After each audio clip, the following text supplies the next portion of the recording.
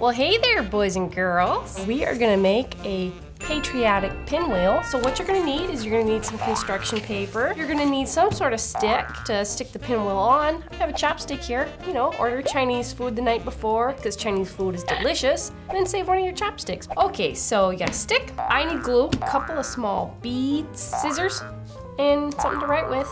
All right, so first of all, your paper is gonna need to be a perfect square. I happen to have something to help me out right here. I just make a little tiny mark and turn up the chopstick this way. Little marks. Use child safety scissors if you need to, or get your mom or dad. And there we go. We don't need these pieces of paper. I'm just gonna put them right here. You could use those for bookmarks. Let's get our paper decorated. Fold the paper and fold the paper. So you got 4 little squares. I'm gonna cut one. I glued the blue paper.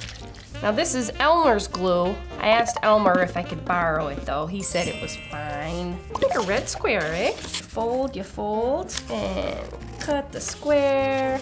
Now I'm gonna glue down. There we go. Just beautiful. So that's how we're looking so far. I want to have alternating colors. I already have these extra squares of paper, and we'll see how it comes out. Next step, we're gonna make some diagonal lines, which we are going to cut from one corner, just about 1.5 inches to the center. Make one here. That's a good line. All right, this is looking pretty good. So there, kind of like a little man. Now we fold. So you fold every other corner down into the center. So you're just folding down. So we got a thumbtack.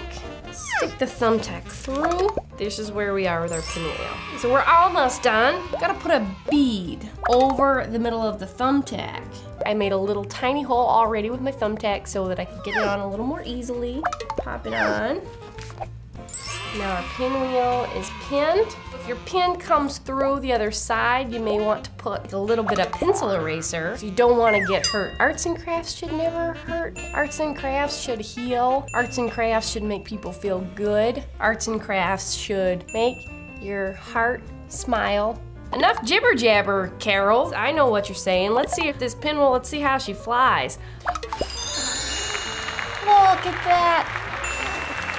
So what you want to do is take this outside to a barbecue, to the 4th of July parade, to the 4th of July pool party. Don't take it in the pool, don't get it wet because you have a sloppy mess. You blow on it and it's just like, oh, who lives in a classroom under the sea? Crafty Carol. Not really, I, don't live under the ocean, but I do live here at Cool School. I'm ready to do another craft for you. So today's craft is inspired by one of my favorite guys of all time, Spongebob Squarepants. So we're gonna make an ocean in a bottle. Wow! So what do you need to make this craft? Pretty simple. First of all, it's an ocean in a bottle, so you need a bottle. You're gonna need some baby oil, some blue food coloring, so it looks like the ocean. Got some little sea creatures. Got a dolphin here. Oh, really? He was just telling me some stuff right there. I got some whales, and I got a, oh, that was a shark. Oh. And then I'm gonna make a little SpongeBob. So I got some yellow foam here, and markers and a pencil. Sound good? Yeah? Well, let's get started making this craft. All right, step number 1, take your clear plastic bottle. You're gonna wanna remove any labels if there are any on there. And I am gonna add some blue. Okay, so 2 drops of blue. Swirl that around. Next step, also super simple. Step number 2, you're gonna pour some baby oil in there. So the cool thing about this, you might not know, is that oil and water don't mix. So this is gonna stay nice and separated for as long as you have your ocean bottle. All right, so next step, let's go ahead and get our SpongeBob ready to go in there. So you can see I sketched some SpongeBobs here on some yellow foam. Now I'm just gonna trace that out with some marker. SpongeBob's pretty easy to draw if you just find a nice picture of him in a book or online. Basically a square. Well, that's looking pretty good. Got a nice nifty little SpongeBob there. I'm gonna cut this guy out. All right. right, so we got our little Spongebob here cut out. I'm just gonna draw on the back too, so he's not just one-sided. And let's do a Patrick too.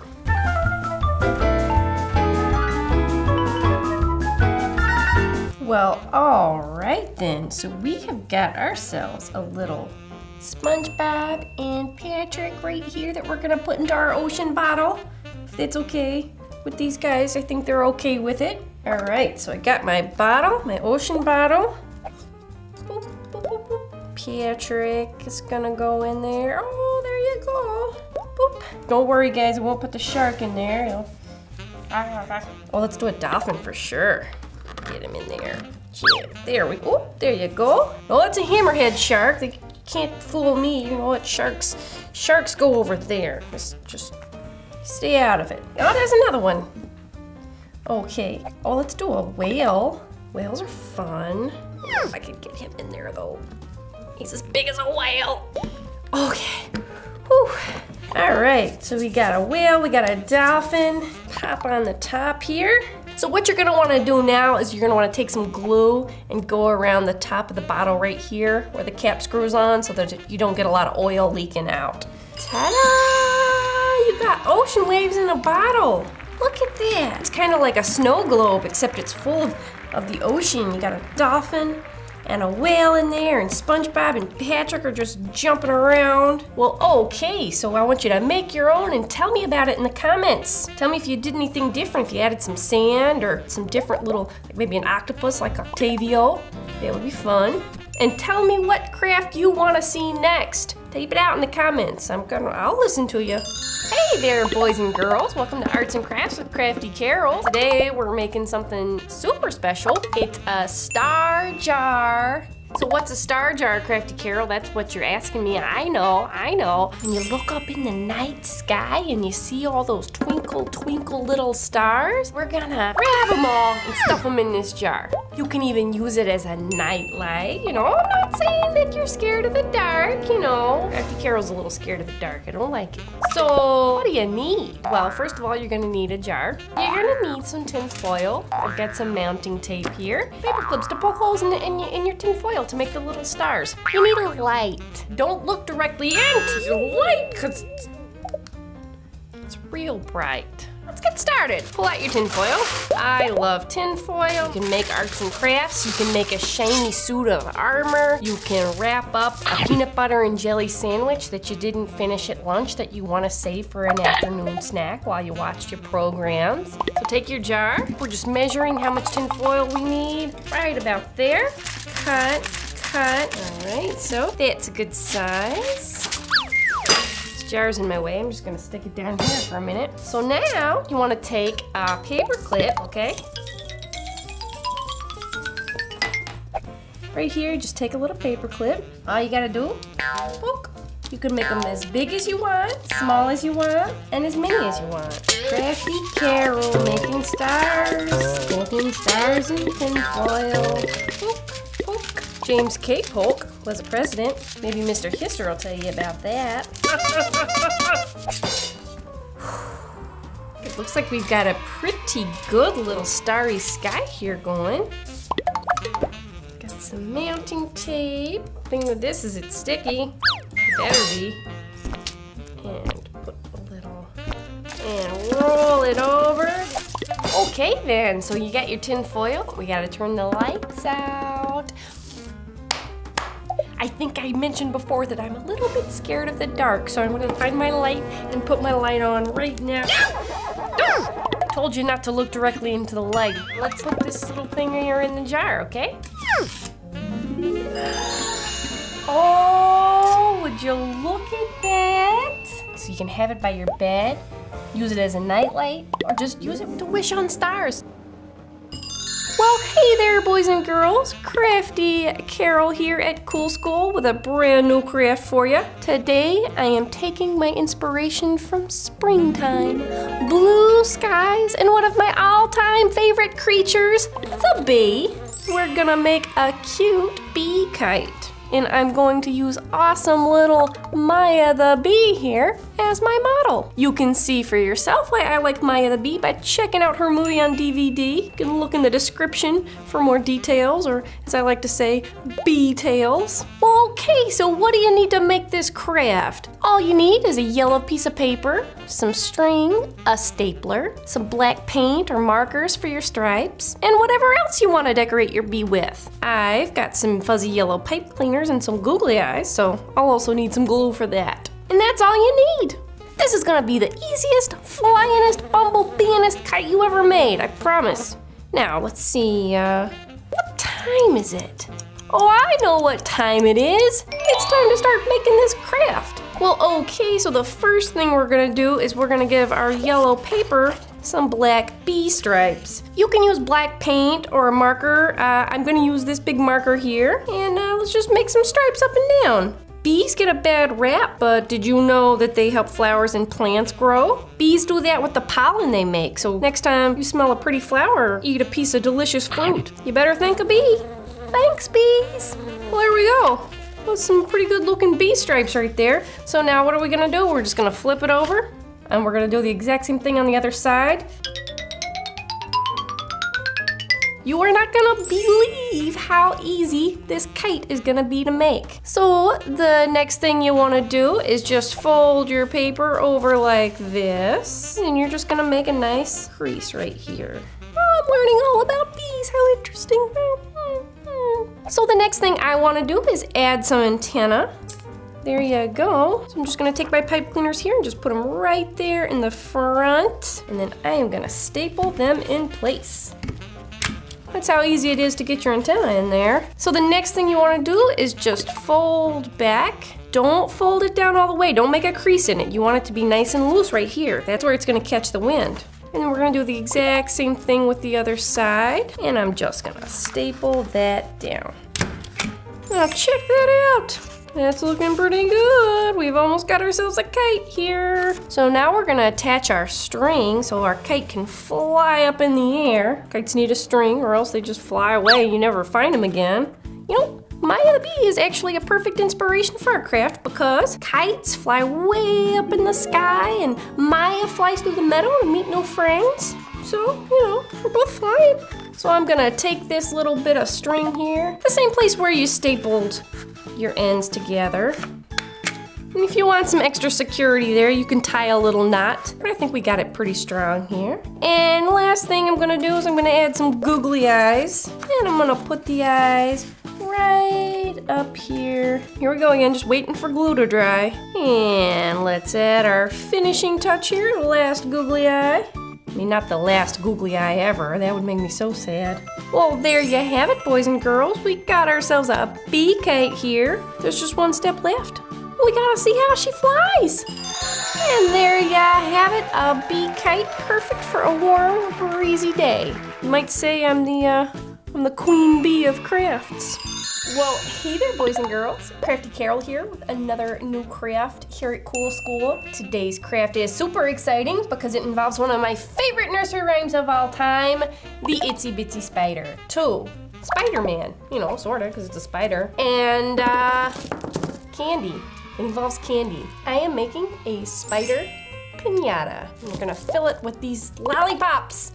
Super exciting. Okay, so what do you need to make this craft? Very good question, very glad you asked that. You're gonna need some tissue paper, duct tape, scissors, glue, pipe cleaners for fuzzy little spider legs, some candy, any kind of candy that you like.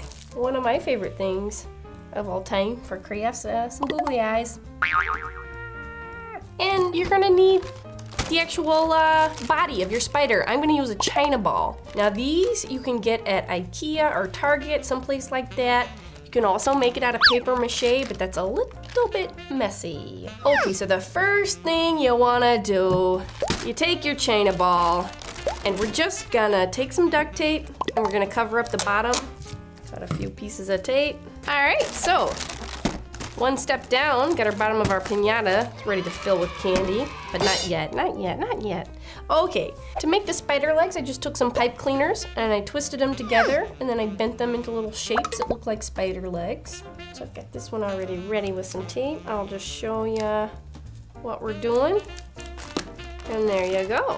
So then we're just gonna do 8 of these little spider legs because that's how many legs spiders have.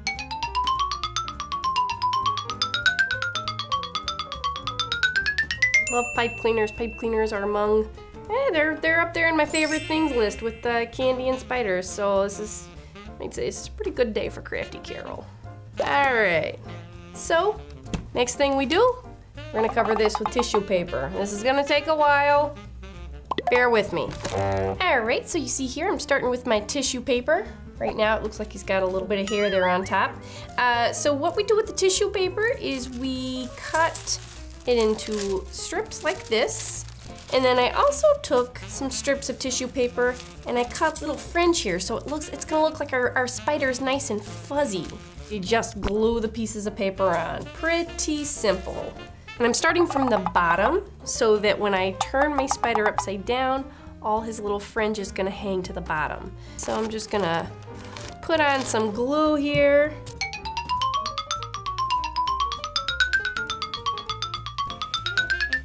Got my spider friend here looking pretty nice and fuzzy and fun. Oh, you know, one thing with spiders is they have a lot of eyes. Maybe we should add a lot of eyes. No, let's keep it non-creepy and just do 2. Let's see. I give them 2. And we gotta wait for the glue to dry. I heard some of you sounding off in the comments saying that you think you beat me in the staring contest last time we had one, so maybe I'll challenge you to another. All right, ready? Set, go.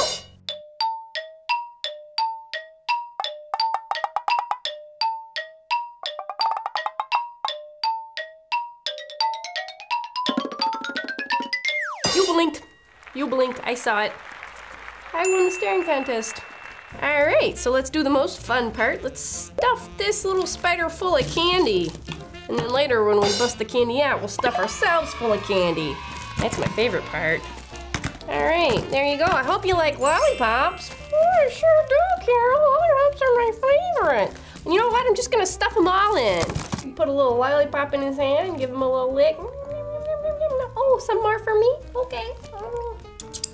Thanks, Spidey. Look at this guy. Busted open, candy comes out. It's the best craft ever. And if you want to see Itsy Bitsy Spider-Man, a wonderful take on a classic nursery rhyme, click right over there. You're gonna want to subscribe, follow us on Google+, and boys and girls, see you next time. Bye. Bye. Bye. Wave goodbye. He's so rude. Bye. Bye. Bye. All right, boys and girls, see you next time. All right, I'm gonna eat some candy.